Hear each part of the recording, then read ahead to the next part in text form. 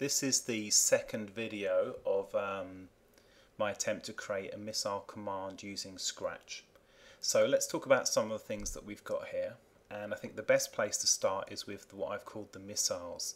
These are the things that, the explosions basically, that are created when you fire at the baddies coming down. Okay, all three are pretty much the same, so let's talk about what this one has and then I'll tell you what the differences are.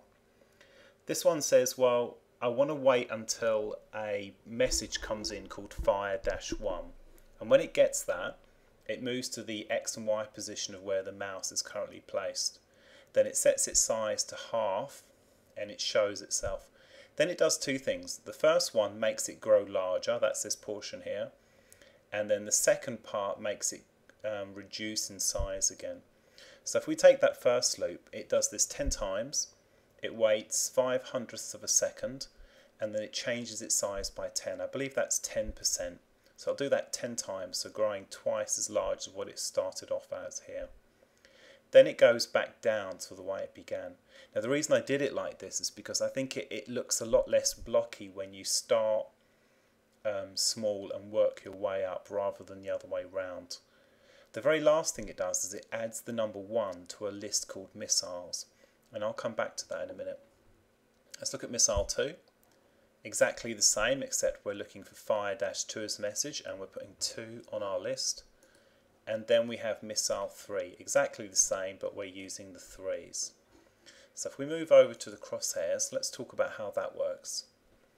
Now I mentioned this idea of a list. At the moment you can see the list up in the corner and it's actually empty. If I run this, just start it off, you can see that it populates it with the numbers 1, 2 and 3. Each of these numbers basically mean that that particular missile is available to be fired. So that means that number 1 missile can be fired, and number 2 and number 3. There's a maximum of 3 the way I've written this. So if we go to the crosshair script, you can see that the first thing it does is it empties out that list. The reason for that is when Scratch starts, it doesn't seem to reinitialize all its variables. So here in this loop, what I'm doing is I'm saying, well, while there's something inside the list, delete whatever's in the first position and just keep going until you can no longer find something in the list. Then add the number 1, 2 and 3 to the list. That's what you can see over here in this right hand corner. Then forever, move to where the mouse pointer is. That's a consequence of us creating crosshairs that follow the cursor in a previous blog entry. And then say, well, have they pushed the mouse button down? If they have, is the length of the missile list bigger than 0?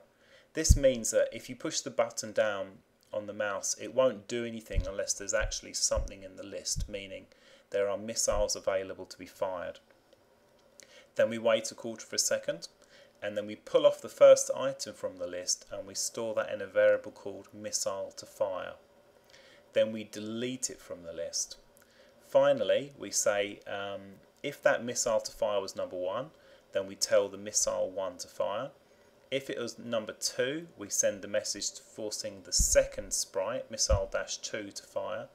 And otherwise we send missile 3 a message. And we just keep going like this, on and on and on. Okay, so let's have a look at it running. Let's click the start script. And if I push the mouse button, there's 2 things that should happen. Firstly, we should see the sprite appear. And then we should see number 1 be taken off of this list. And then when the missile is finished exploding, it should reappear back on the bottom of the list. If we go back over here, if you remember, the very last thing it does once it's created it is it adds it back to the list here. So here we go.